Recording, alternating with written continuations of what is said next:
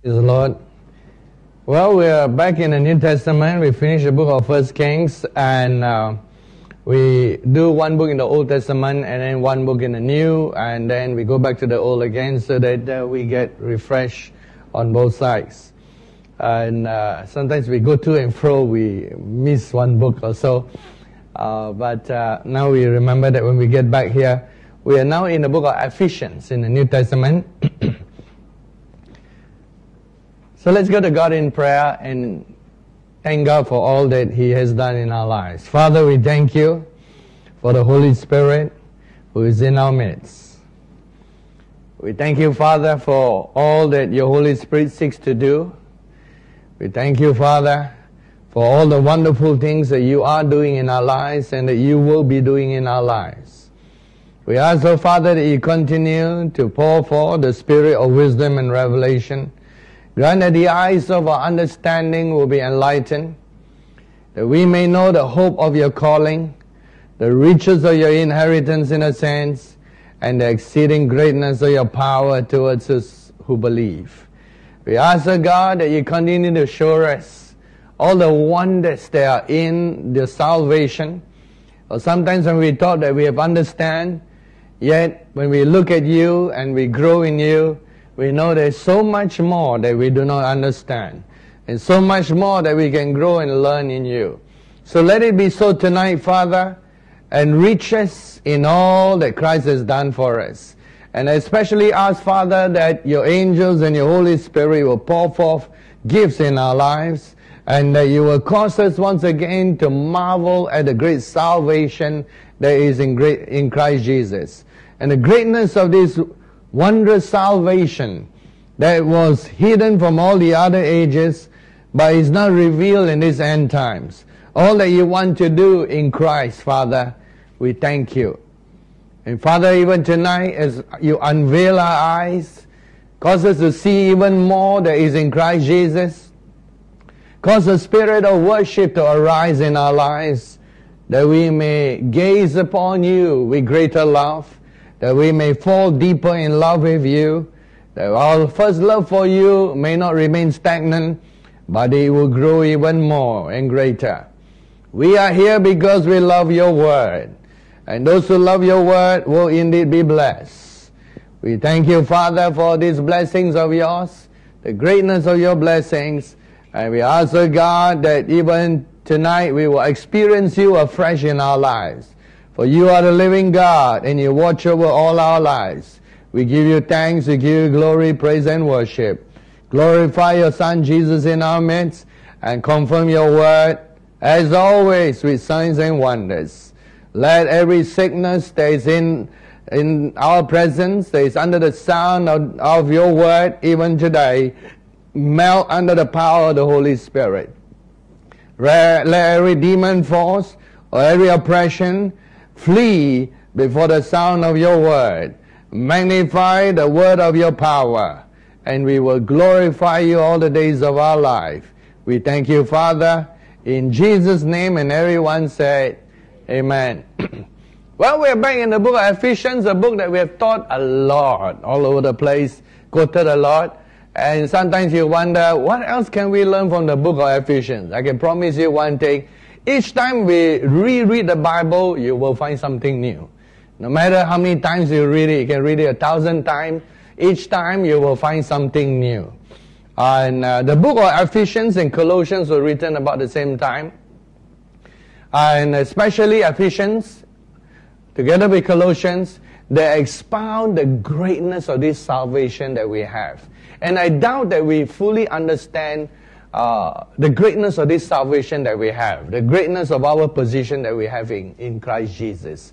And as you look at the book of Ephesians, just want to bring to mind that Watchman Nee has an entire book on the book of Ephesians too. We actually have a verse-by-verse exposition of Ephesians also. I'm not sure whether we have put it online, but I remember doing a translation of Ephesians from the Greek and then did it verse by verse. That was decades ago probably by now.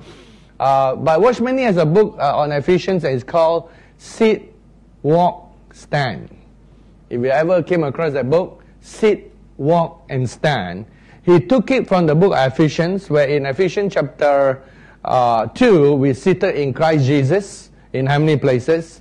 And then by the time you reach verse chapter 3 and chapter 4, especially chapter 4 talk about walking in love, walking in the light, and walking in the wisdom of God. And so there's a lot of walking that is done. And then in chapter 6, when we wrestle against principalities and powers and wicked spirits in high places, in Ephesians 6:12 onwards, and having put on the whole armor of God, it says, having done all, we stand. And the word stand is emphasized 3-4 times within a few verses. Having done all, we stand, and standing and standing. So there's sit, there's walk, and there's stand. And Watchman Nee was trying to talk about the Christian life. All these books actually talk about living the victorious Christian life. Sit, walk, and stand.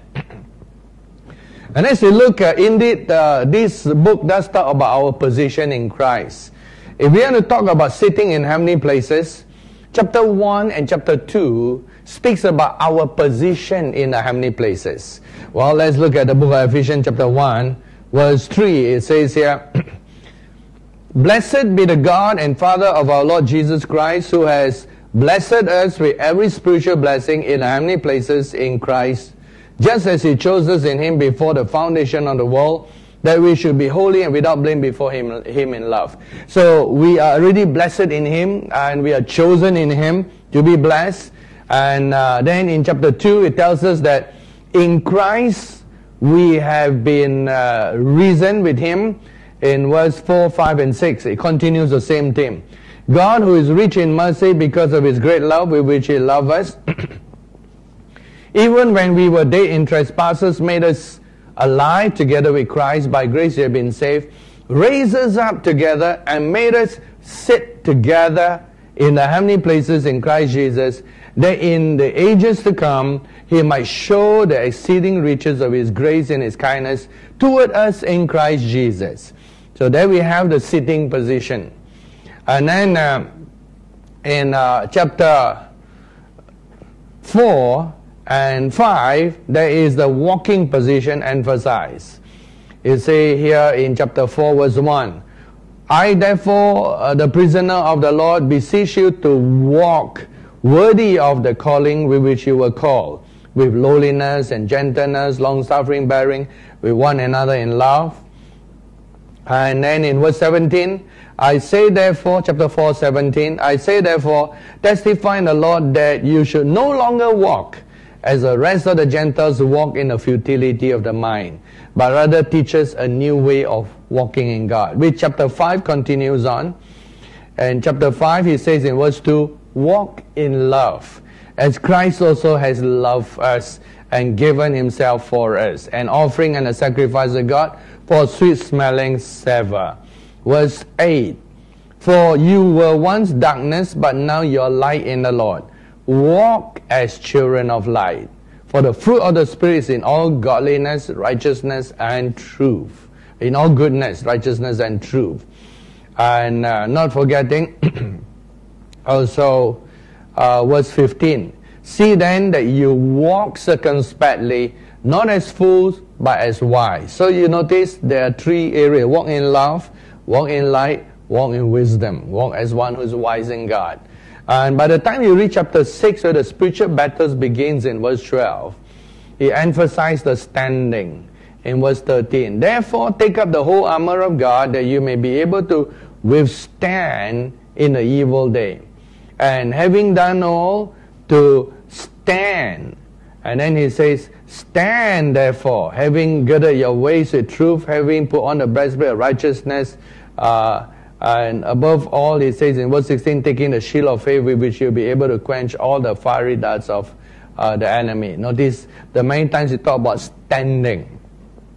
So then we have an overall view looking from the Christian perspective of being blessed and seated in Christ Jesus, and then walking, and then we have standing.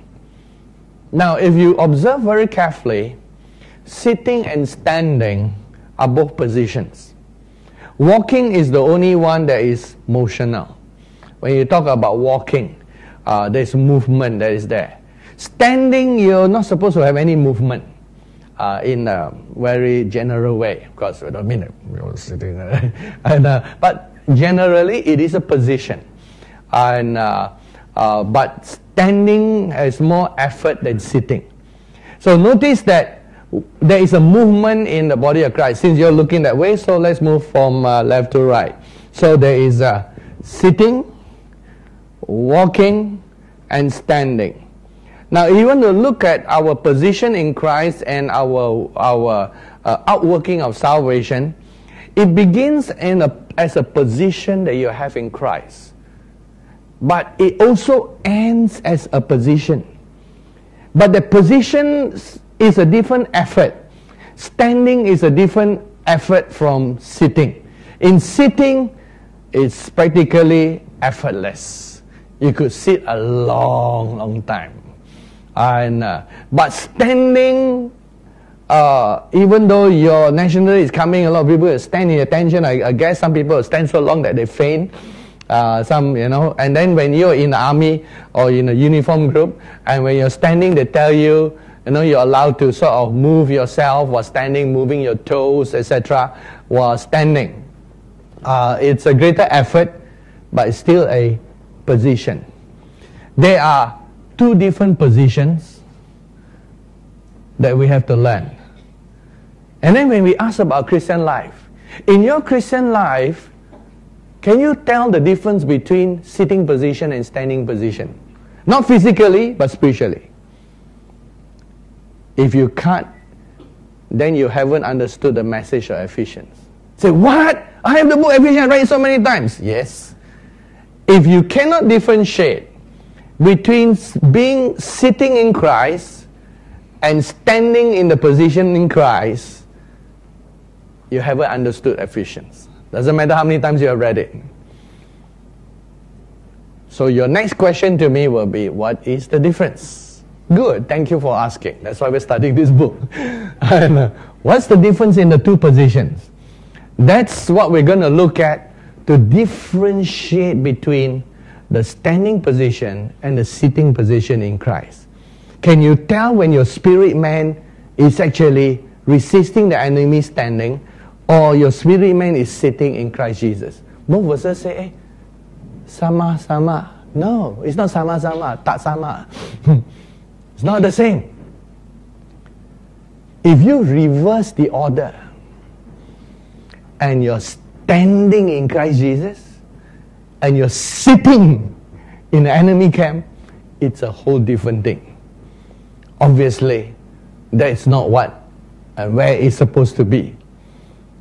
We have to learn to sit first before you can learn to walk, before you can learn to stand.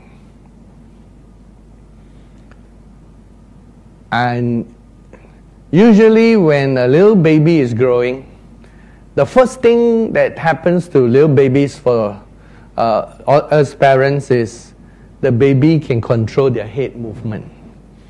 Their neck muscles and bone grow strong, and the first time the baby can lift up the head. Before long, the baby can sit down.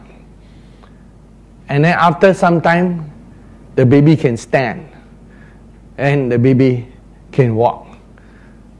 Now, standing is placed right towards the ending. Because that standing is a positional standing against the works of the enemy. Already, it tells you why many Christians fail when they fight against the enemy.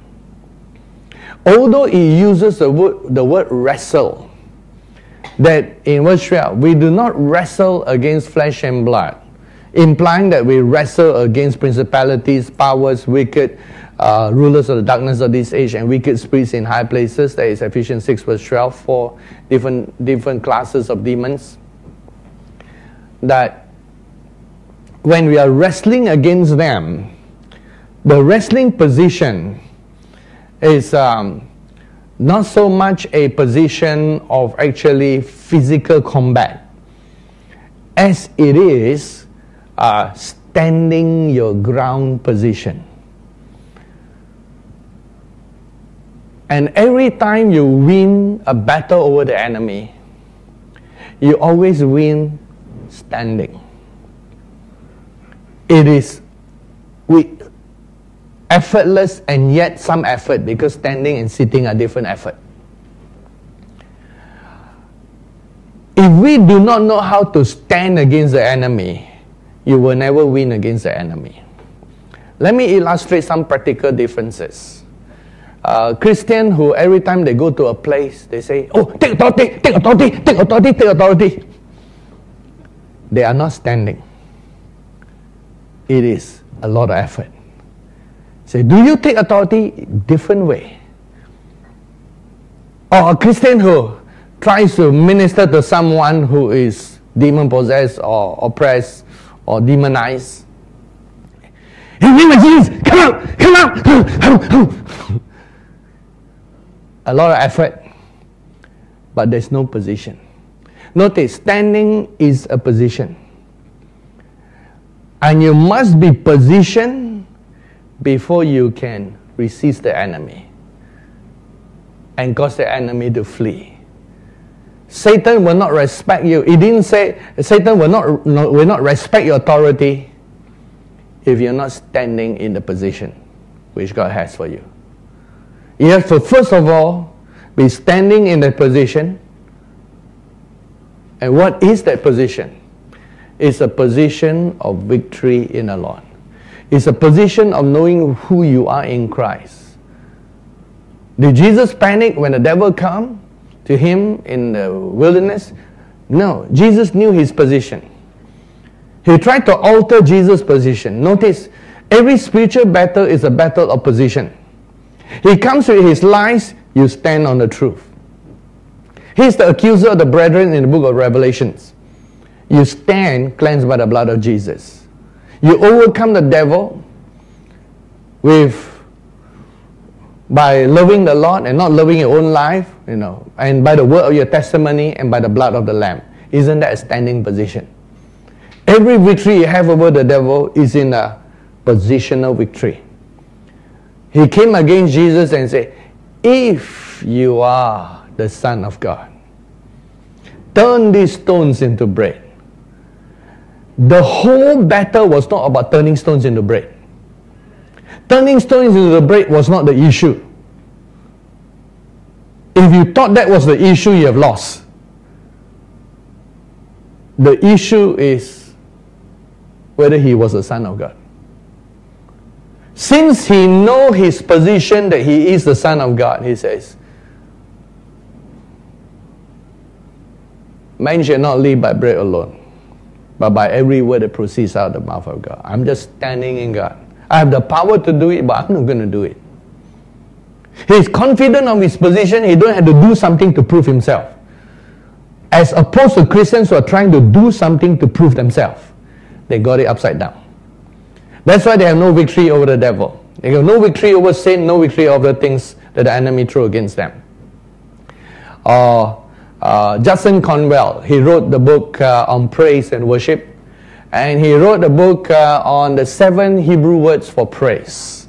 There is Barak, there's Yada, and all the different positions of praise. There are more than 7 he wrote, but he focused on the 7 Hebrew words for praise. And he talked about how in his own life and in his own church and in his own ministry, they used to always take authority over the devil. Take authority over the devil. At first, it gave a very nice atmosphere. They bind. And wow, what a great service it was. Then the next Sunday, bind. And they do it a few times. And in his book, you read his book by Johann Praise and Worship. He says that one day the Lord came to him and said, or rather he heard God's voice. He says, why do you worship the devil before you worship me? Worship the devil before worship you? I never worship the devil. Say, oh yes, you do. You give him half an hour, 45 minutes of time. Bind. And then after that, then you worship me. And then he learned that is what the devil wants you to do. Spend time with him. even if he succeeds in distracting you, he really succeeded, correct? If the devil succeeds in distracting you and casting doubt, he really succeeded. He doesn't actually have to win, he just has to distract you. And you got less time. And that's when he learned to worship God. Now, I'm not saying that we do not take authority of the enemy. I'm not saying that we do not bind sometimes as the Lord leads. I'm not saying that we don't take command, but you do it only as the Lord instructs, not as a formula. Because how many times did we find the Apostle Paul go to every new place and you go, bind. Well, somebody can compose a song on that, but better not right now. You never see the Apostle Paul. Every time he go to a new place, bind. Never. He just walks into a place and he knows the authority of God. Occasionally, he might lift up his hands to proclaim.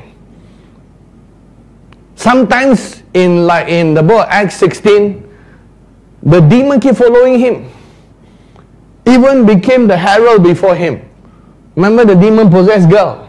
They say, these are the man who serve the Most High God. These are the man who serve. Every time, they go. And she did it for quite a few days. Not just a few hours. A few days means the next day, she was waiting for him. Then when they woke up, these are the men. Until Paul got very irritated. He doesn't need the announcement. Especially, don't need the devil to announce about him. And he commanded the devil to come out. Did Paul bind? Obviously, I can prove in Philippians he didn't bind. If he actually had done that, the demon would have been silenced. But he just walked in the authority. So in our confrontation with the enemy, it is not what you do. It's not you understand your position that brings your victory. When you know your victory in God, the battle is already won. Because what happens between now to the time when Satan bows his knees and acknowledges that Jesus is Lord is not a battle that is fought with the flesh, not a battle that we will assume to be a lot of human effort, but it's more the pressure that comes from the authority of the Lord pushing upon the enemy because his people know their position in the Lord. And out of that position flow forth the glory of God. It's the glory, when you are in the right position, the glory of God is upon you. Now I show one more thing that flow in the book of Ephesians to show the theme that is there. Before we go into more detailed teaching, I need to show the theme that goes on. Notice in Ephesians chapter 1 and 2, you're up there in the heavenly places, in Christ at least. The position is up there in the heavenly places, alright, since we started here. So, in the heavenly places in Christ Jesus. In chapter 3, it is what's happening on your inside. It's your inner man. And now, in chapter 3, in chapter 1 and 2, is your position in Christ, correct? Who you are in Christ. In chapter 3, verse 17, it is Christ's position in us. That's a totally different thing. Now it's Christ's position in us because our inner man is strengthened. He's now positioned in us. We are positioned in Him. He is positioned here. See, the whole thing is about positioning. And can I illustrate it with like a radio antenna or radio signal or TV signal? And what is important is line of sight. The higher you can put the radio signal, assuming that all things are equal and the signal is as powerful, the higher you can put a antenna to broadcast a channel or signal, the further you can go, the more ground.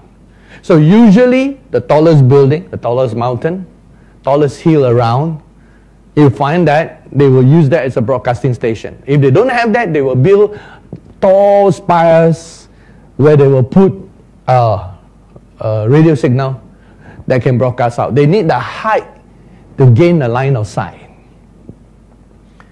And just by merely gaining the line of sight, assuming that all broadcast systems have the equal power, by the line of sight, you already dominate by broadcasting. A signal, the signal of God's victory. Your position in Christ is very important. To know our position in Christ. In chapter 3, His position inside us. His position inside us depends on certain factors. And we are told what the factors are. His position in us, and we need to allow that position, and He calls it the inner man. In Ephesians chapter 3, the inner man. It's inside us. And Christ is dwelling in our hearts. As He's positioned correctly, we receive more things from Him. The word comprehend is the word katalambano, which means to receive even more from Him. So we are positioned in Him. He's positioned in us. And notice by chapter 4, the inner man has become the new man. In verse 24. Be renewed in the spirit of your mind, and that you put on the new man, which was created according to God in true righteousness and holiness. So, your position in Christ, chapter 1 and 2, His position in your inner man, and apparently His position in the inner man grows and grows and grows until He's something you can put on. Say, the inner man has now grown to the new man. And the word new man, it's not the normal word like, the word kainos is new, but notice in verse 23, the word renew in the spirit of your mind. The word renew is not just the word kainos, which means something new. The word renew means to take on a youthful nature. Not just new, but the strength of youth coming to you. Like Psalms 103, He renew your youth like the eagles. So the renewal is back to as if you have never fallen. As if, and it's opposing to, you know how the book of Romans also says, old man, old man, old man, put off the old man, put on the new man. And here, the word new man, of course, is brand new, kainos. But the word renew, only in the book of Ephesians, it emphasized renew in the spirit of mind. The word renew is like putting on that newly created part of your being that is born anew, that is like the youth, like who you really are in the spirit before you ever fell. So the newness is both in new and youthfulness. And so how do we get from the inner man in chapter 3 to the new man in chapter 4? That's what the book of Ephesians is trying to tell us. And having put on the new man, we will of course talk on that afterwards. Now the inner man is something that is growing. The new man is something that you could just put on. That means it can cover your whole being. It's not like the hidden man of your heart or the inner man. Because when you say the inner man, your outer man is covering your inner man. When you say the new man that can cover your whole being, it shows that there's something that flows out of you, like the glory of God, that's why it's emphasized. created according to God in true righteousness and holiness, that is not covering your being. And now you understand why he says in Ephesians chapter 6, put on the whole armor of God. Because the whole armor of God represents parts and manifestations of the new man. And when you are positioned in God properly, you are positioned in Him, He is positioned in you, and the position now works out through you. When you put on the new man, you're putting on a position. You're putting on a position. Putting on the new man, when we ask many people, how do you put off the old man and put on the new man? It is the acceptance of your position. The acceptance of who you are. See, putting on, putting off, putting on, putting off, putting on is a position. When you put off your old clothes and put on new clothes, your clothes are positioned on your body. So it's a position. But instead of talking about clothes, he talk about your new man is positioned. When you put on your new man now becomes your outer man. How can you put on something unless that something is bigger than whatever it covers? So the inner man has grown to the extent that it's now an outer covering. You can put on, and then having put on, you can now walk in it. That's why the Bible says walk in the Spirit, not walk in the Spirit. It assumes the Spirit is surrounding you. When you walk in something, when you walk in water, means you go underwater and you walk. When you walk in air, means you walk surrounded by air. It assumes that you're surrounded by the newness of things. So it's a walking in that position. Thus, Ephesians 6, the battle is, the position is now being pushed against Satan. It's a positional push of standing. And that's where the victory is. So we're going to learn in Ephesians how we are positioned in Christ, how Christ is positioned in us, and how that position in us grows until it can be an outward position that covers our whole spirit, soul, and body. And then you go out in Ephesians 6 in battle. That's quite a transition in the book of Ephesians that is there. Together with that theme that flows in the book of Ephesians, we also notice when we're looking at these various positions that you have in God, that building the inner man is like building your anointing within. In 1 John 2:20, it says we have received an anointing within. So it's like building the anointing within. There's an anointing within us. And putting on the new man is like building the anointing upon. Which is why Ephesians 4 went on to talk about the gifts of the Holy Spirit, the fivefold ministries, and all the gifts of the church. So at the same time it says there's an anointing within, there's anointing upon. And unless we master the anointing within and the anointing upon, you're no match for the devil. That's a simple answer.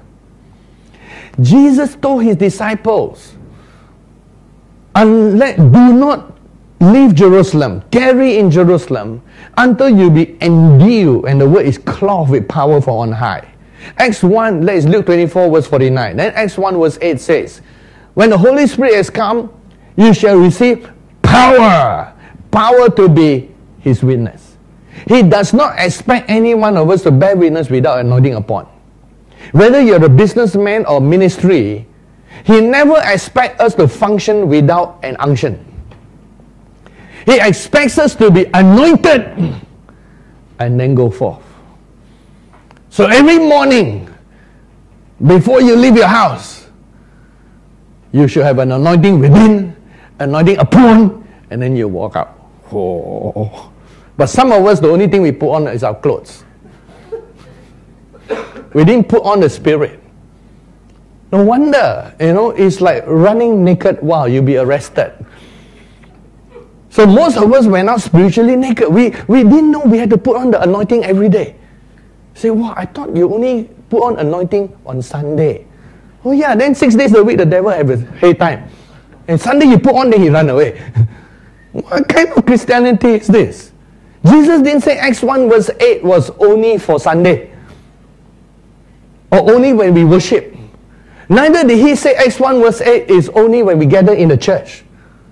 It looks like he wanted the anointing upon every day of his life. And we are supposed to understand the anointing. In fact, none of us are supposed to leave your doorsteps without the anointing upon. That's the difference. No wonder some of us are living our house without the anointing upon. And of course, some of you are asking, how do I tell the anointing upon? If you can't tell, then you don't know whether you have it or not. Is it a feeling? Not necessarily so. What is this putting on thing? What's this anointing, this sense of his anointing? That's where Ephesians is going to help us. See, I thought we cannot learn any more new thing from the book of Ephesians. Now, let's look at some more new things in the book of Ephesians. In Ephesians chapter 1, notice that he was praying for three things. In Ephesians chapter 1. He says, he prays for three things. He prays that they will receive the spirit of wisdom and revelation in the knowledge of him, that their eyes, understanding will be enlightened. And once their eyes are enlightened, they are supposed to know three things. They were to know what is the hope of his calling. And they are to know, number 2, what are the riches of the glory of his inheritance in the saints. And they are to know, number 3, what is the exceeding greatness of his power towards us who believe, according to the power of his mighty power, which he worked in Christ, he raised him from the dead and seated him in the right hand in the heavenly places, far above principality, power, might, and dominion, and every name that is named, not in this age, but also in that which is to come. To know three things. To summarize it, the hope of his calling, the exceeding riches of his greatness of his power towards us who believe, and the power which he raised Christ from the dead. So three areas of three things. Our eyes are to be open to know three things. Hope of his calling, the exceeding riches of his inheritance in Christ, and the exceeding greatness of his power towards us who believe. Three things. The second two things have to do with his anointing. His inheritance of Christ in us is his anointing within, which is Christ within us. And the exceeding greatness of his power is his anointing upon us, the Christ upon us. So one follows the other. Now, cross-reference to the book of Colossians shortly.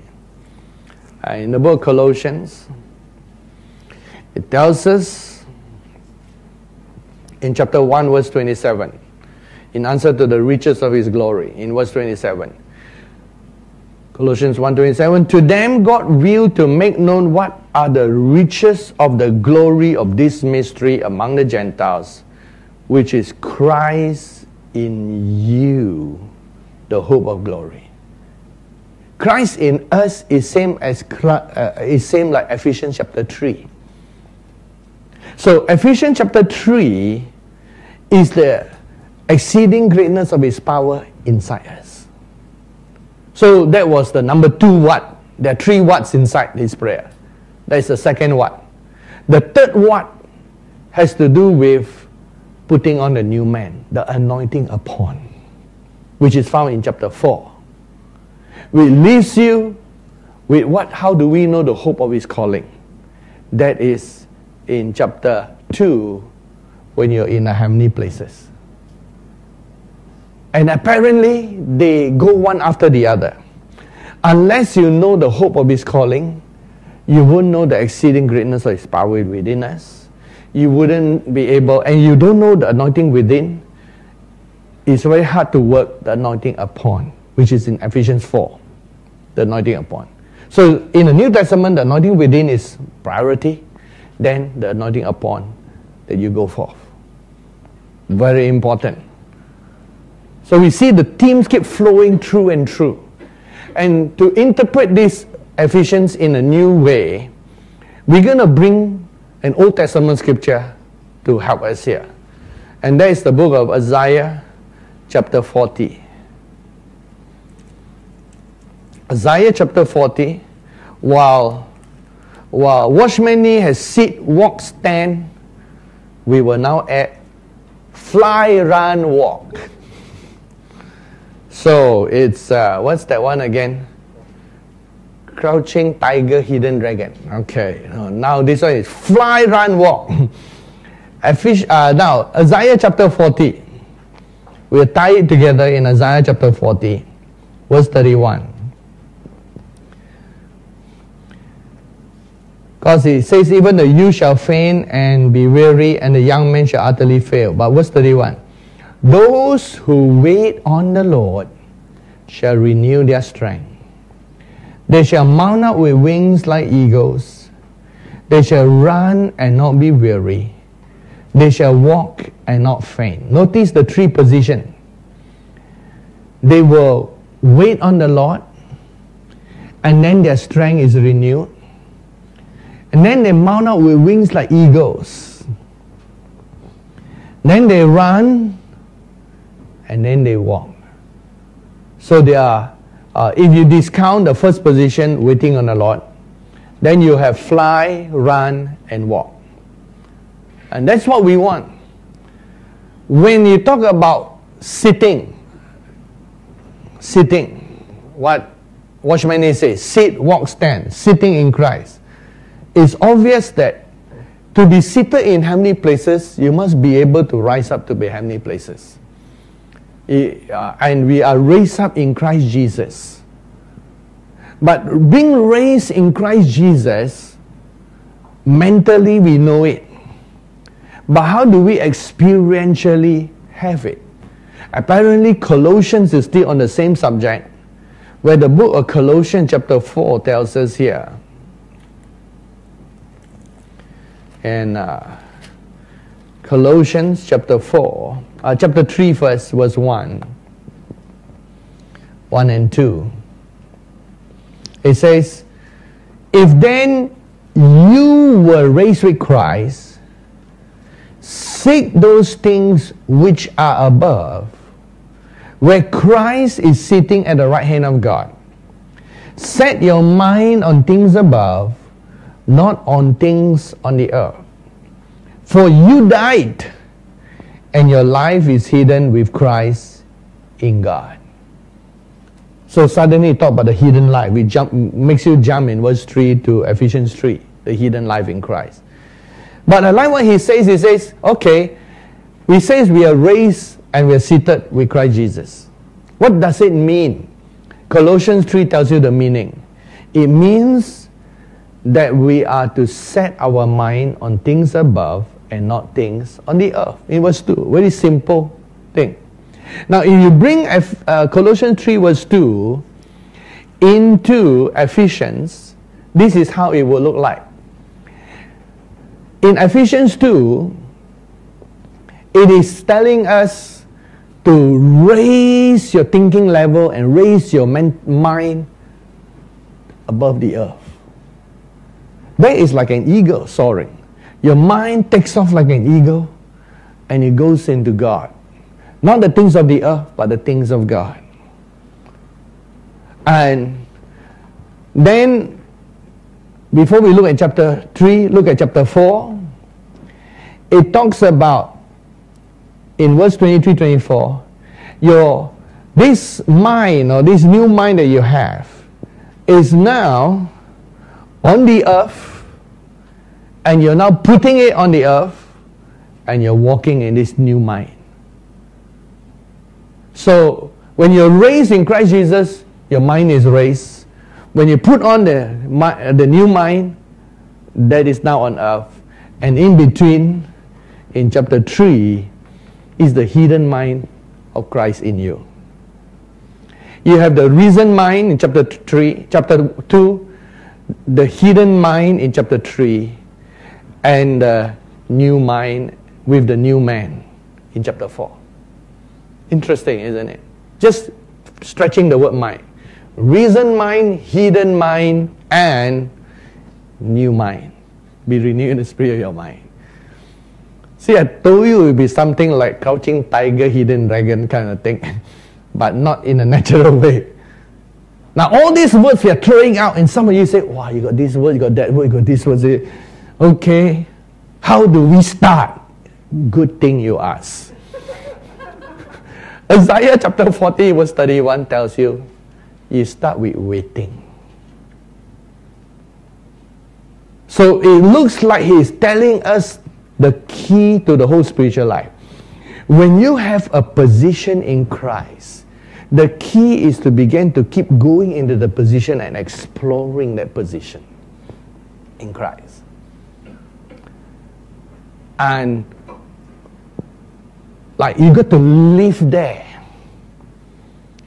If I ask you this question, what's your address? Some of you will give me your postcode and your address. No, I'm not asking your physical address. What's your address? I say, well, I didn't know I got address on the spirit. Yeah, I haven't got postcode. I'm not teasing you. No, you don't need postcodes in heaven. What's your address? Where do you live?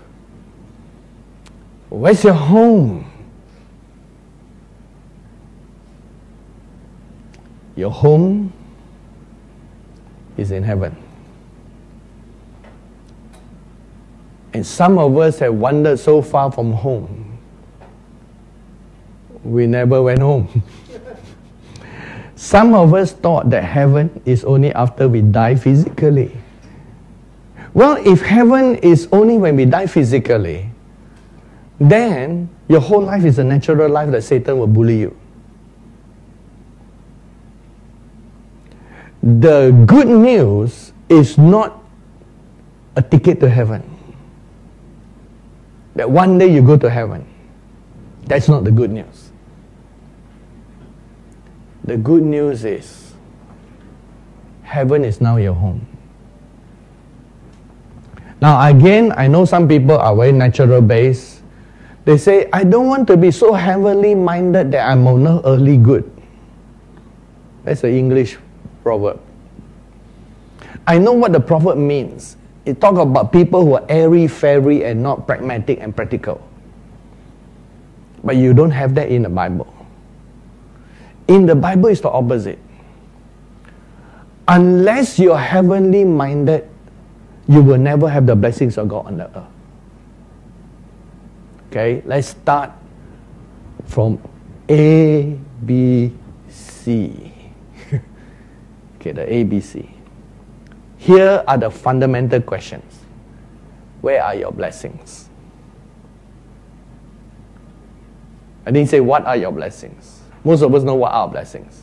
You know, you go to any church, you say, oh, these are our blessings. We are in Christ. We are rich in Christ. We are healed in Christ. We are this in Christ. I didn't ask what the blessings are.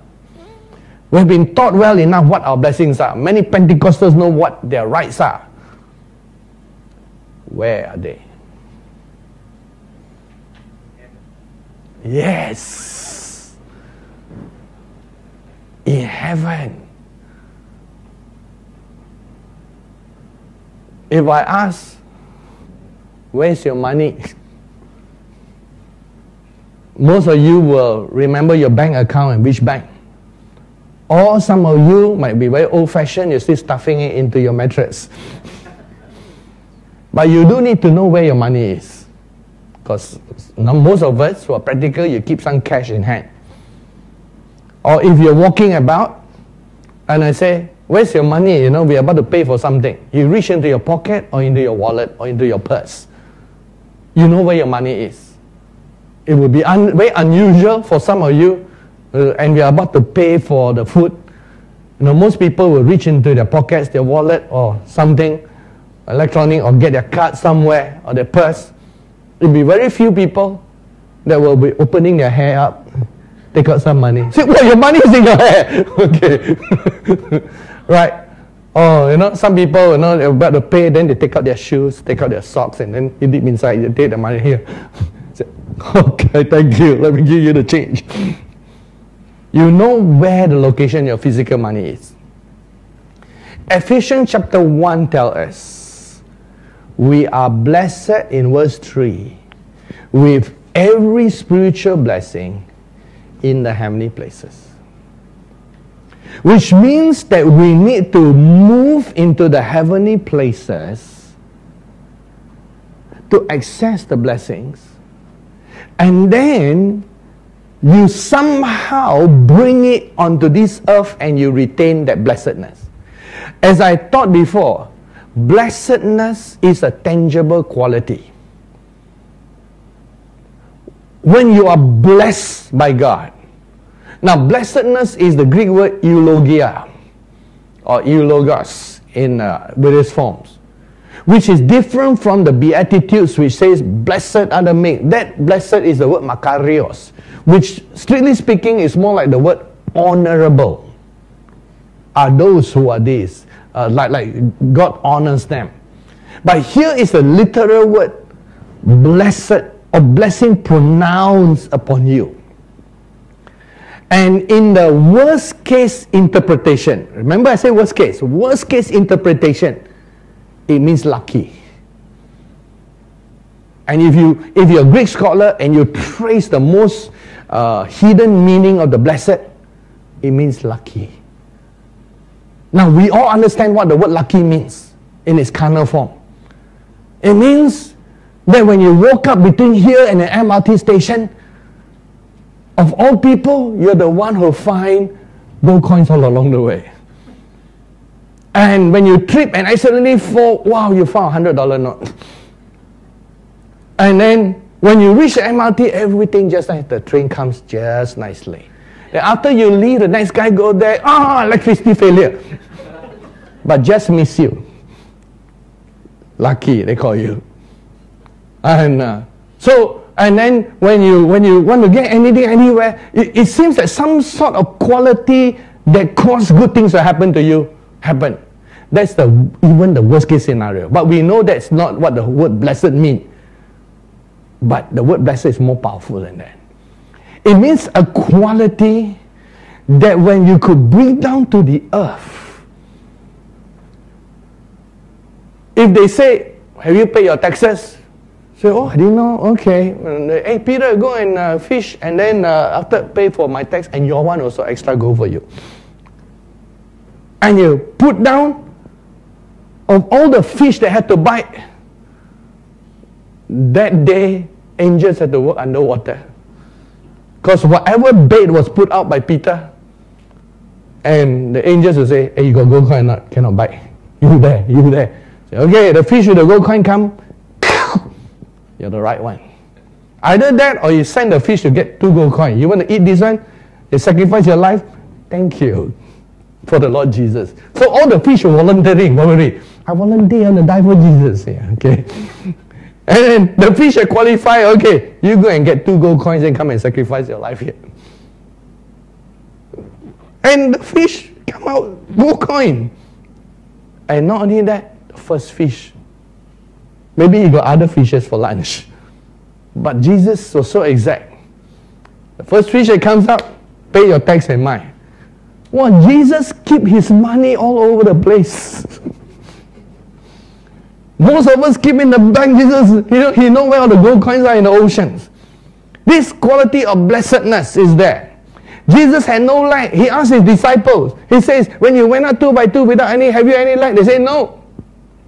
Because of the quality of blessedness. The quality of blessedness also keep you from sickness and disease and death.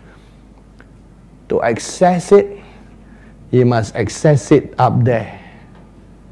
And for some reason, the only wallet and purse it can contain in is our spirit man. This blessedness has to be contained inside the spirit man. So our spirit man goes there. We have to assess that blessedness, and you spend time in that blessedness and that quality that is already yours, and you sort of draw it And then you fly, you come down. And you come down running, and you're not weary.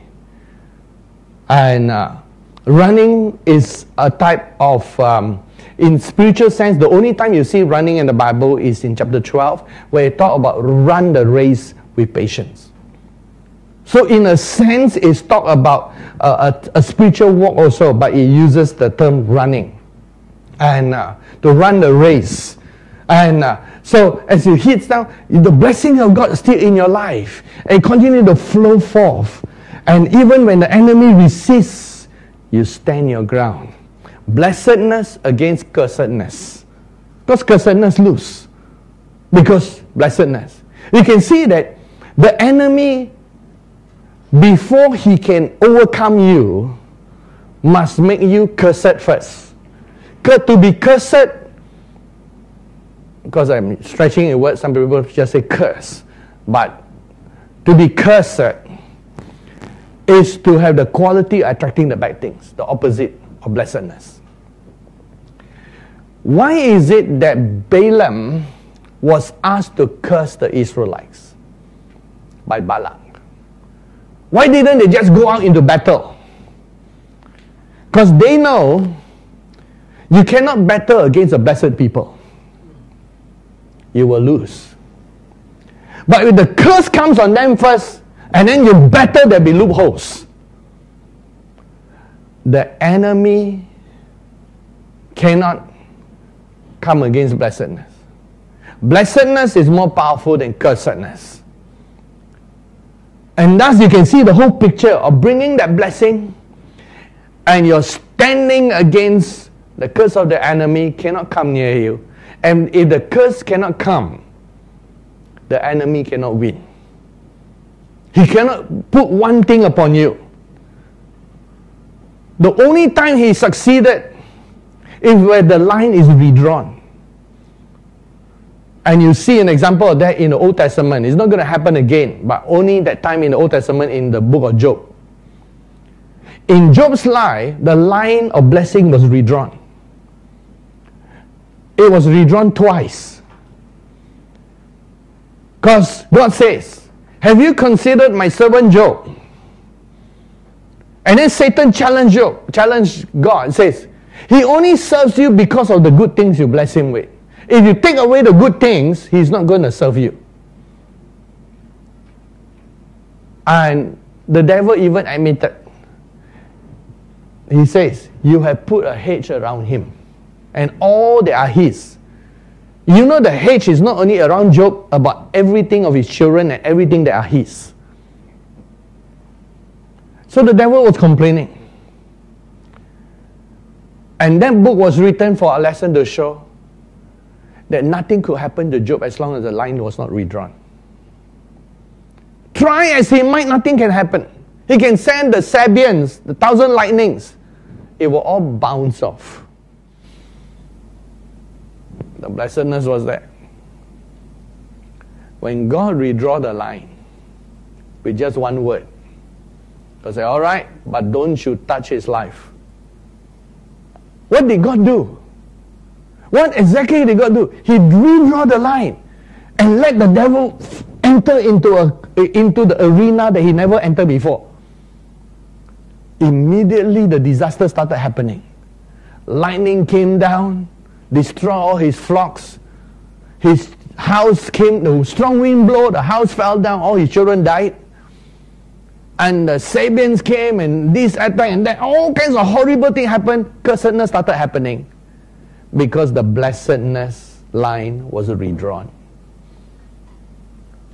And then devil still don't want to give up. Because he couldn't touch Job's health. And God allowed him to even take his health. The line was redrawn, but God says, don't take his life. And Job got sick. So sick. You see, the curse came on him. And when that happened, it was because God allowed the line to be redrawn. Because some of us are wondering, will God redraw the line? Not in the New Testament. That was Old Testament before Jesus came. See, now we are in the book of Ephesians, which never before has this blessedness ever come upon any group of people before. Even Abraham was just the germ or the seed of what that blessedness can be. This blessedness in the book of Ephesians, we are told, look at this blessedness, okay? And you begin to see this picture of this blessedness that we need to have. It says in, let's read Ephesians 1 again, verse 3. Blessed be the God and Father of our Lord Jesus Christ. Now, incidentally, the word blessedness is from the root word eulogio. Eulogio is a combination of two Greek words. The word eu, which means good. So the next time you say, you, or you mean Greek you? It means good. Anyway, I know to the ladies it means something horrible. You, right? Anyway, the word you means good. So the next time, you mean the Greek you or the expression you? And like euangelion, good news. And eucharis, good grace, which is representing in the communion. And so you have here eulogio, which is good word. So literally the word blessing is from the word good words. God has spoken good words over our life. Shoom, He has spoken, and nothing can cancel that. So it says, blessed be the God and Father of our Lord Jesus Christ, who has blessed us, past perfect tense, with every spiritual blessing, not just one or two, every spiritual blessing. And you wonder whether they include natural? Yes, because every natural thing is moved by spiritual things. You read Hebrews 11 verse 3, you realize that all that is natural is framed by the things that are spiritual.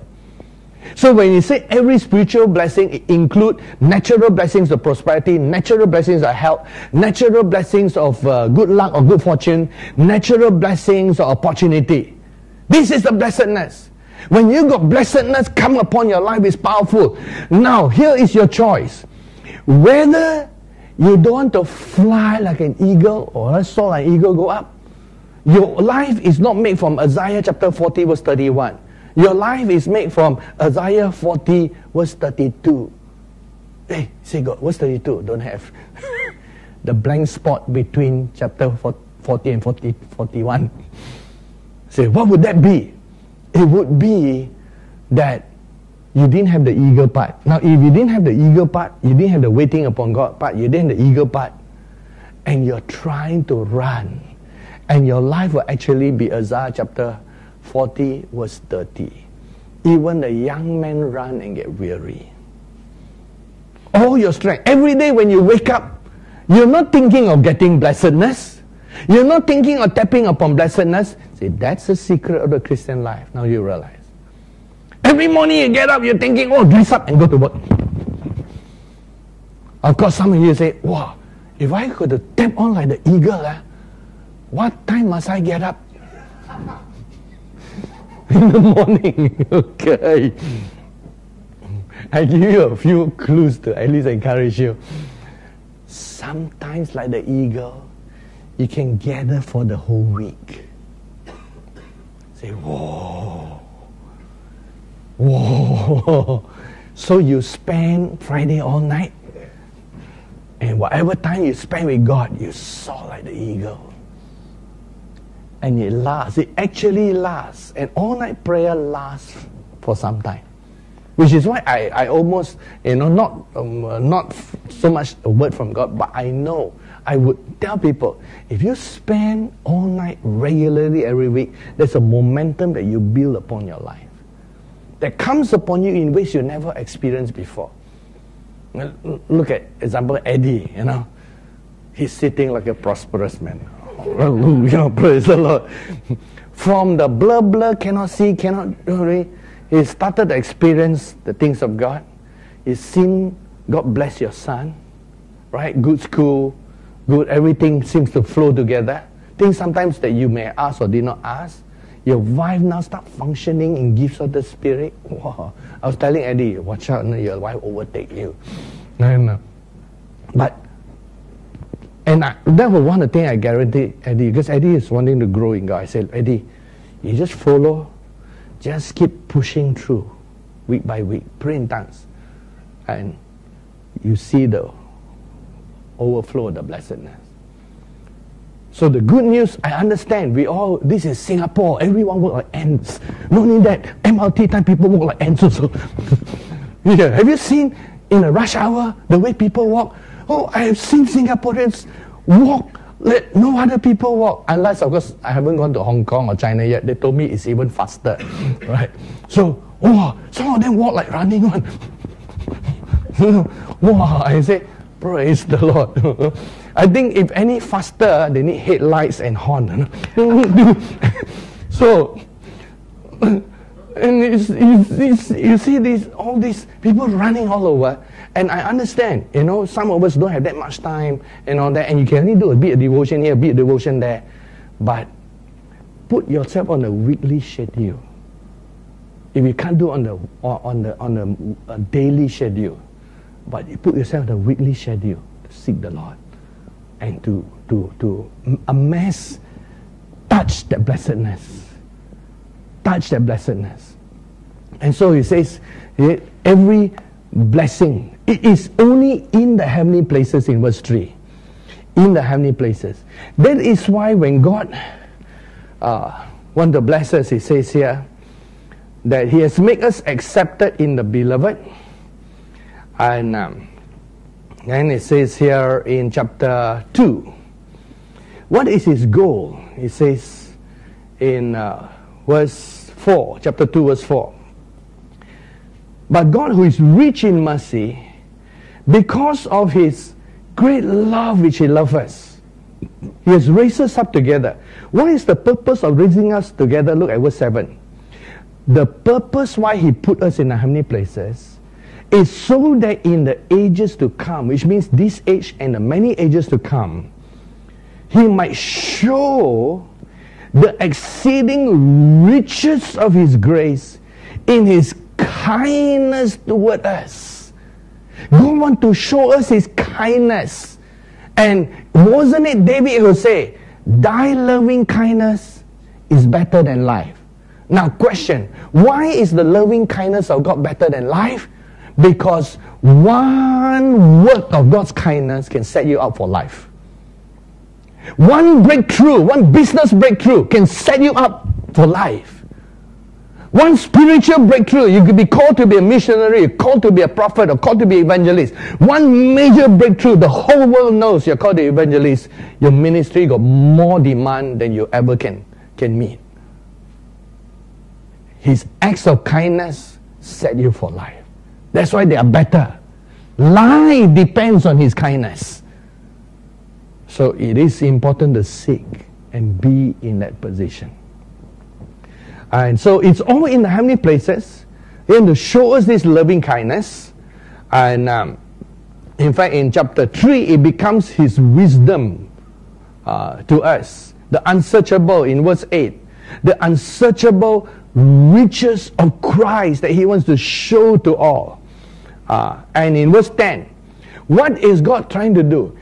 God is actually, if I can use these words, not in a wrong way, but in an honorable way to God. He wants to show us off to all his creation. This is what I mean when I say I'm going to bless my people and love them. That's what we were called to in Christ. In verse 9, he says, which from the beginning of the ages have been hidden, but now in verse 10, to the intent that the manifold wisdom of God might be made known by the church to the principalities and powers in the heavenly places. We are to demonstrate to all the principalities and powers, where? In the heavenly places, that we are part of blessedness. And look, the challenge to us is also in the heavenly places, but on the negative realm. In chapter 6, verse 12. We are fighting against or wrestling against spiritual hosts of wickedness in heavenly places. So the battle is to prevent you and I from reaching the blessedness. Now you know why standing is standing.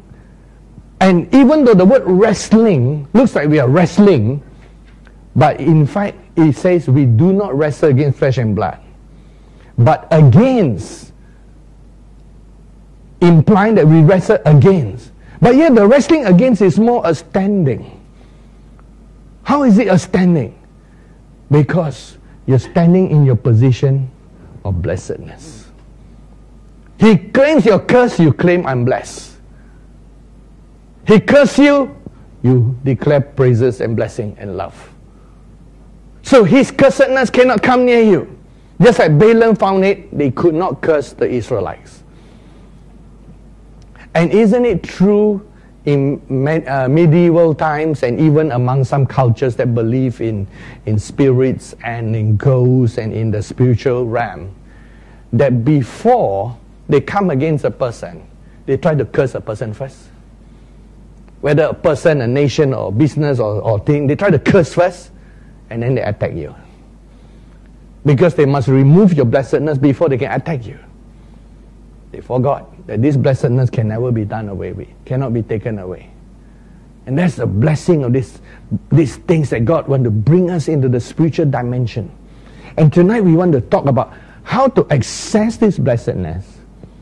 We have to raise our thinking. It says in Colossians 3 verse 1 and 2, if you were raised in Christ Jesus, he says, set your mind on things above, not on things below.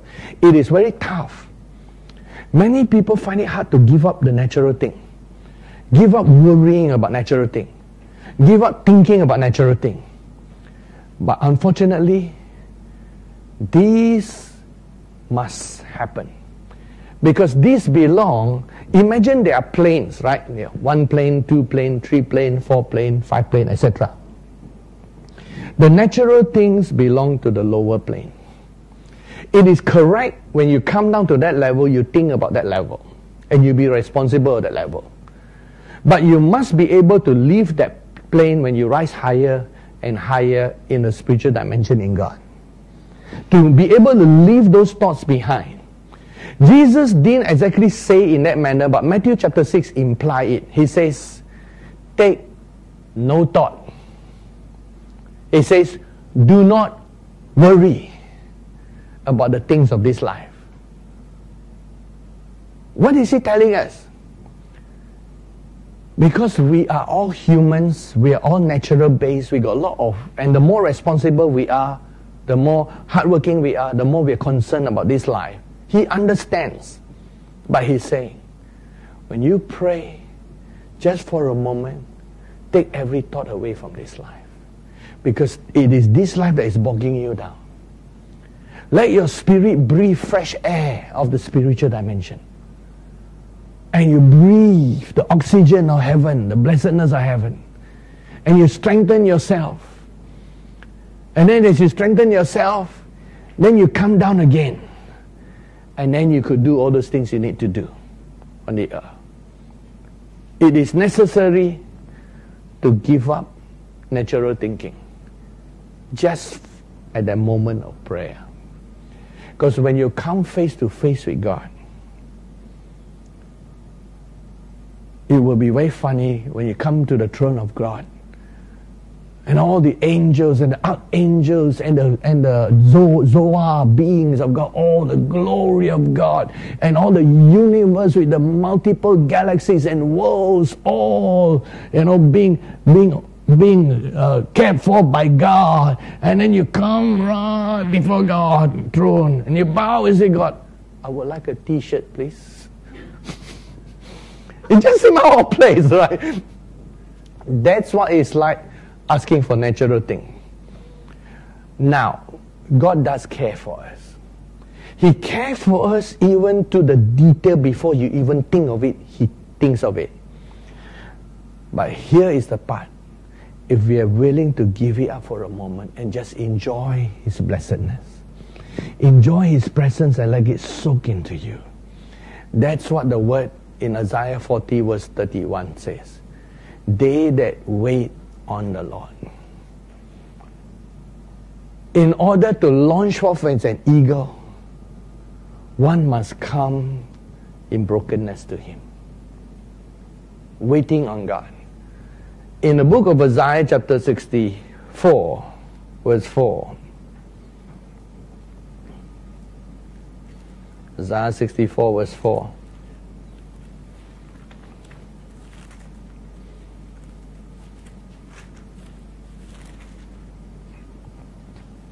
For since the beginning of the world, men have not heard nor perceived by the ear, nor has eye seen any God besides you, who acts for the one who waits for Him. And Paul takes that verse in 1 Corinthians chapter 2 and replaces the word wait with the word love in chapter 2 verse 9. Eye has not seen nor ear heard, nor have entered into the heart of man the things which God has prepared for those who love Him. To Paul, waiting on God and loving Him are the same. So what do we do when we are waiting on God? We need to take time off just to love God, just to be with Him. And in prayer, you ascend on your praises and your worship and your prayer to God. Like an eagle taking off. You have to see it from God's perspective first. The hope of His calling must come to you. We must see what He sees. And as like an eagle arising into His throne, you have a whole view the way God sees it. Before you land and run and not be weary and walk and not faint. Before you can come down to that perspective.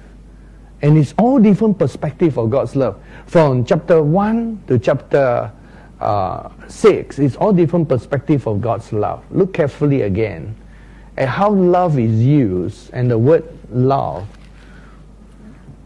is expressed in the book of Ephesians. In chapter 1 and chapter 2, it talks about how much He loves us. You see, it says here that we were chosen in Him, before Him in love. It's God who first loved us. That is true in verse 4. He chose us in Him before the foundation of the world, that we should be holy and without blame before Him in love. So He has chosen us in His love. And then in chapter 2, verse 4, God who is rich in mercy, because of His great love, which He loves us.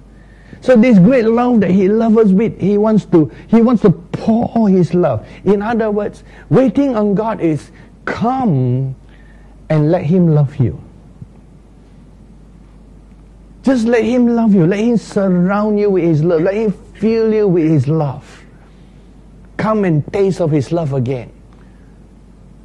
If you have been far away from God, remember I say, that is your address. His love is your home. Heaven is your home right now.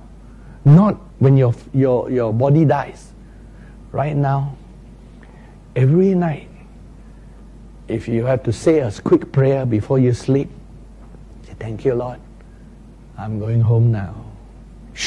And then you could just soar into the heavens of God's love. And the place to just be loved by God. And that's where your address is every time. And then you come down to this earth each day when you wake up to do all those mediocre, menial tasks that you have to be faithful in. But even throughout the day, your spirit soars to contact Him, to touch His love, to touch His love, to contact His love. So in Ephesians 1 and 2, He loves us, He loves us, He loves us. Now we thought that, okay, we now got to love Him back, right? But before you can love Him back, you got the in-between section that say, you must grow put your roots into His love. You can't love Him yet.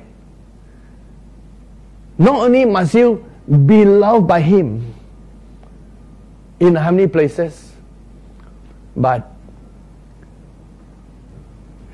when you come back to the earth, and now is your position in Christ in the heavenly places, now you come down to the earth, you are still rooted in His love. Now, rooted in His love and grounded in His love, what does rooted and grounded means? It means you never move away from that love. Even though physically we are not like plants, we can walk from one place to another. No matter how far you walk to the north, to the south, to the east, to the west, you never walk away from His love.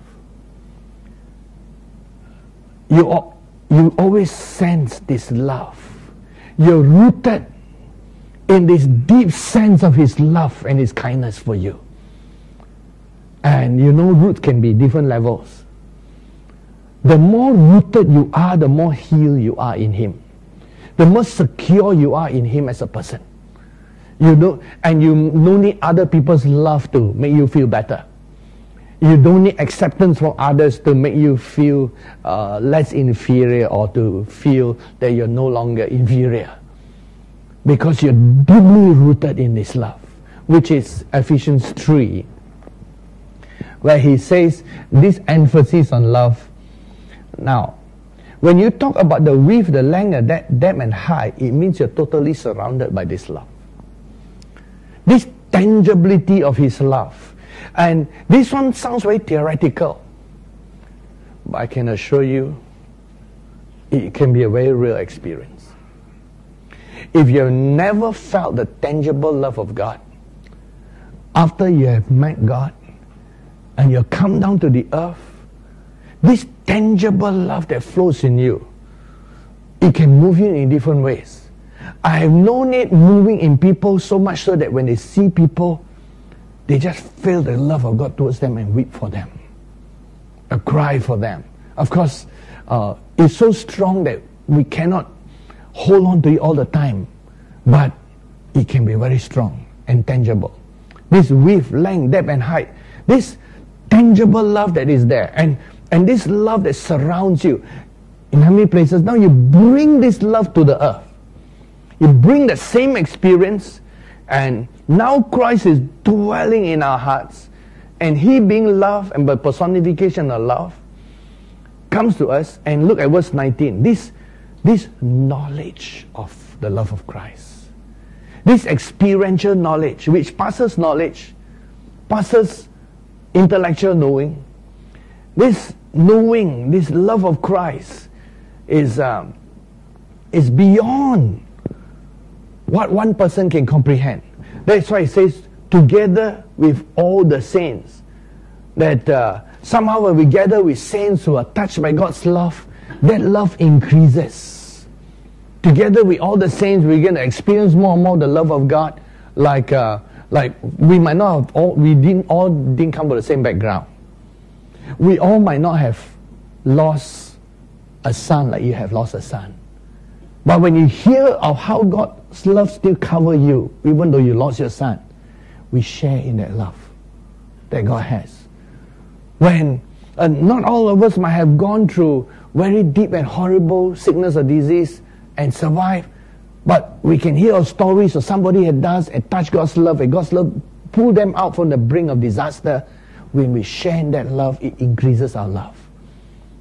So together with all the saints, the word comprehend is the word katalambano. We receive with all the saints, even more the length, the breadth, the depth, the height, because one life is not enough to tell the story of God's love. Jesus personified that love in His one act to die on the cross for us. We need trillions and trillions of life, each life telling a story of God's love, to really see and comprehend God's love, to understand how greatly God loves us. Then when we see the story of the man who is born without arms, without legs, all he has is one stump of a foot, right? And I realized he was an Australian. And yet, he, in spite of his handicap, he experienced God's love. So what do you feel when you see God's love on him? We feel, wow, God loves. So together, we need trillions and zillions of stories, individual, to tell of God's love. It enriches us. So we bring God's love to our practical life, and when we never forget the moment of God's love, and it's in that love that we bring, that we grow. And then it talks about loving other people in chapter 5. Then by the time you reach chapter 6, you're still full of God's love. How can the devil win? It says, perfect love casts out fear. No wonder all you have to do is stand, and the enemy flees. Even James chapter 4 verse 7 and 8, it says, draw near to God and God will draw near to you. Verse 8, resist the devil and he will flee from you. Not you run from the devil run from you. Because you have fulfilled verse 7, you are drawn near to God. Can you imagine a Christian life where everywhere you go the devil flees? Why is the devil not running from people? They don't have this blessedness, this love. They didn't touch on this tremendous love. They didn't bring it down to earth. And when you bring it down to earth, the devil flees. The devil runs away. He cannot stand in the atmosphere of God's love. He cannot. He runs from it. Demons are scared in the atmosphere of the pure, unadulterated, unconditional, tangible love of God that God demonstrates. So it all starts with waiting. And then you soar up and you touch and you contact that love. And then you let the love position in you. And you build upon that love. And as you let the love build upon you, it is still God's love. It is only in chapter 5 that you are asked to walk in love. Yeah, the love is coming out from you. But we are still being built into God's love. We are drawing on His love in order to flow forth. Heaven is not heaven without love. The thing that makes heaven heaven is God's love. The atmosphere of God's love. And that atmosphere we can bring down when we are filled with His love. And when we worship and understand His loving kindness. So understand the patterns that are there. There is not much effort in the running and the walking if we understand our position. It is more the position. If you're positioned correctly, like a tree planted by the rivers of water, it's just positioning yourself. And your victory over the world is by steadfast position of your life. You maintain that position year in, year out, like a tree planted by the rivers of water, Psalm chapter 1. And year in, year out, you position yourself in God. Sooner or later, the fruit will come. So many Bible verses, the book of John chapter 15, verse 5. Jesus said, He is the vine, the Father is the winekeeper, we are the branches. Abide in Him and let His words abide in us. We will bear much fruit. What's the emphasis on? Positioning in Him. Christian life, there's something that Jesus has done. Jesus has changed the doing into being.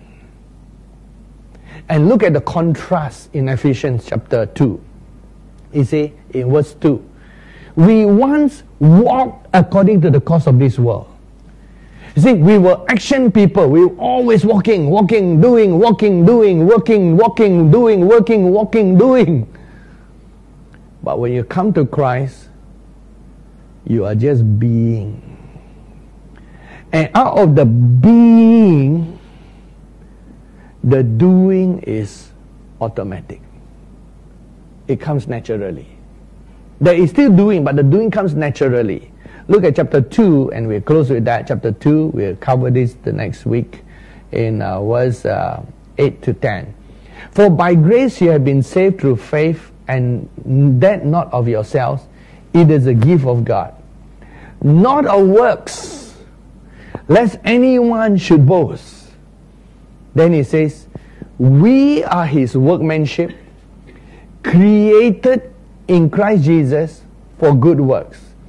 And then in chapter 3 and 4, he talks about how he created us in Christ Jesus for good works. He built our inner man until we are able to put on the new man. You see, he's building into us. And until your inner man is built, your outer man's efforts are useless. So we are building the inner man, and we are his workmanship. We are created for good works, and which God has prepared that we should walk in them. Notice, it is not so much you doing the work as you walking in the works. And walking has been the easiest of all exercise, if you want to call it. Walking is the most natural balancing position of your physical body. Running is a different thing, which we'll touch on the next week. But walking is almost effortless. Your body was made to walk in order to balance. And works is no longer working the works, but it's walking the works. Because the works have been built into us. We are his workmanship, created for good works. He made us for the good works, and then the good works flow out through us. That's why it's easy. And the Christian life is that way. It must be built into our inner man, and then it grows strong until the anointing upon comes as a gift. Then we put on the gifts. Put on the anointing upon. Whatever level of anointing he has given to you. And you might say, I have no anointing. Not all anointing upon is fivefold ministries. There's an anointing for everything, even if you didn't know it. Sometimes you didn't know there's an anointing. I'm sure Dorcas in the Bible didn't know that she was anointed to make clothes. Say, wow, making clothes got anointing. Yes. When the anointing come upon you, oh, the clothes you make. Powerful. Who knows, you might have an anointing to bake cake. Anointing to make biscuits. You never know. Say, wow, I didn't know can have anointing. You read the Bible, the type of anointing, sometimes people got to discover the anointing. What did David say? David was a king and a warrior, right? He said, it's God who trains his hands to do war and to bend a bow of bronze. He said, it's God. Learn to be like David. When he was a shepherd, he said, the Lord's my shepherd. You know, when he was a warrior, say, the Lord's my warrior. When he was a king, the Lord is my king. It's very clever, isn't it? He knew where the anointing is. So if you're an engineer, the Lord is my engineer. If you're an artist, the Lord is my artist. If you're a businessman, the Lord is my businessman. Well, you didn't know. Well, you think you're better businessman than the Lord, huh? No. Look at the way David think. He learned that all good things comes from the Lord and every perfect gift. And humans might invent new employments, but the original source of all creativity comes from God. And we know that some jobs, completely disappear as society changes. Today you don't have a town herald going around. Oh, no, announcing the news. Why people get their news by the internet nowadays? Even newspapers are dying. So jobs change. Creativity changes things. But behind it, the anointing upon is there. Who would have thought that the artifacts that will need to be built in Moses' tabernacle was people gifted by God? Bezalel and Aholiab. It says the Spirit of the Lord was upon them. They might not realize it was the Spirit of the Lord, but it was the Spirit of the Lord. So there is an anointing upon and anointing within. As you tap upon the love of God and touch the blessedness, it stirs the anointing within.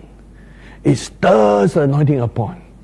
And each day, you launch into your anointing within, your anointing upon. And that's how your Christian life functions. And you think about it, if you have been doing that all your Christian life might have been different. But we have been rushing around like ants.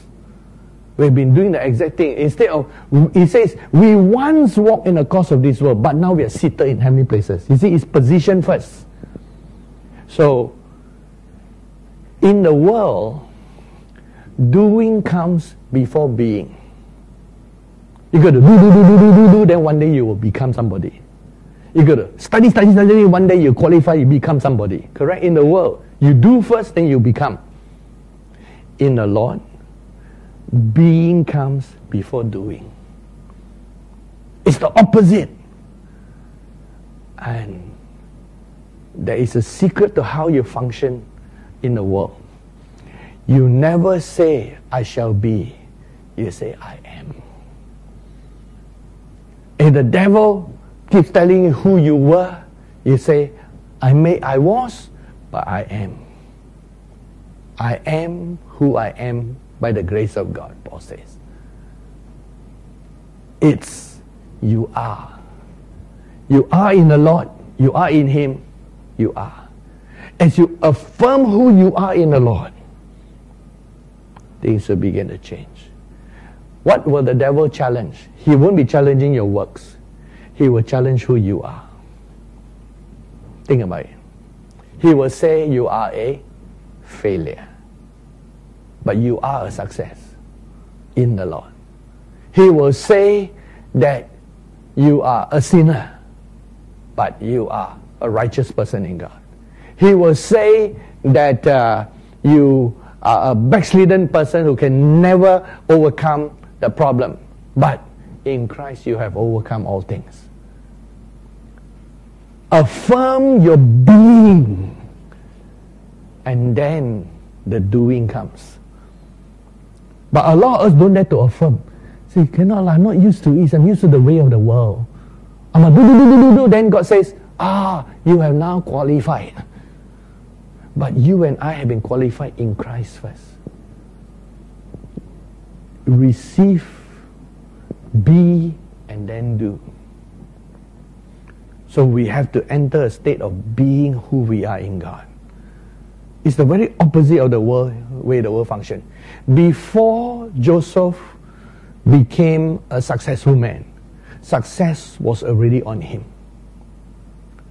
Before Daniel was recognized and became a chief minister, the chief minister anointing was already on him, bringing him to the place. The being comes before the doing. Before you're a successful businessman, the anointing to be a businessman must be affirmed, and you know you are, and you keep calling yourself, calling the things that be not as though they were, as though they are. And you call it to be so, at least in your own estimation in God. Now, on this earth, it's very hard, but every time you go into God's presence, God knows who you are. And you hear God calling you those things, you will believe in what God believes in you. We'll touch on more next week. Let's go to God in prayer. Father, we thank you for your grace and your mercy upon our lives. We thank you, Father, you raise up a chosen people who will be successful in all that they set their hand unto. And not a single word that you have spoken to your people will fail to come to pass. You have said that even the most little one of us will chase 1,000. We thank you, Father God, that you have caused the body of Christ to rise up to its perfection, to the glorious church. And Father, we grow up in a world where we have our own inner image damaged, hurt, slaughtered, and demoted, crucified, and attacked in many ways until we come to you shattered and torn and broken. But yet you say that those who come to you, Father God, who tremble at your word, you're able to rebuild, repair, restore, and send us out as your very own. Thank you, Father God. Seal this into each one of our heart so that we know who we are in you. In Jesus' name, amen. Let's all rise together. And Father, this day we pronounce this blessing on your people. And even as you're going to pray in the Spirit for a while, see yourself for who you are. Just have a moment in heaven, a few seconds of taste to let the Lord minister who you are in Him. And every day you need to affirm who you are in Him before you do anything. Be in the Lord. Hunga baha seviria shinianala mahama birianto. Hange hende hanne anu. Hale ariande nanolo ane ni anu. Enke manga hange hanga monga masha hange mehenga homma mama shinde nalo hanga mohange ganso ne halianna honane neliano hanga mosheriano. The Lord has accepted you in His beloved. The Lord has called you before you were born. The Lord has gifted you. The Lord has talented you, that you may be all that He wants you to be. The Lord has gifted you and placed in your heart. The Lord has built Himself a great and living house. You are the house that the Lord wants to live, and He will live through you. He will live through you. The Lord has called you to high and mighty places, to walk with Him in a heavenly place. The Lord will cause you to rest in His love. The Lord will set you on your feet again, and you shall stand and withstand all that the enemies cast against you. For the Lord, He sets your feet, and you will never fail. For He has begun a great work in you. So let Him finish the work of the Lord in your life. Father, seal this work in each life. As we taste heaven, as we taste your acceptance, as we taste who we are, we come away from your presence assured, encouraged, blessed, sanctified, set apart to do and to be all that you want us to be and do. Thank you, Father. Let the outworking of all our lives always flow from your workmanship within us. Seal this into each life. In Jesus' name, and the Lord bless you. The The Lord keep you. The Lord make His face to shine upon you. The Lord lift up His countenance upon you and give you peace and favor. In Jesus' name. Amen. Praise God. Give Jesus a good clap offering. God bless each one of you.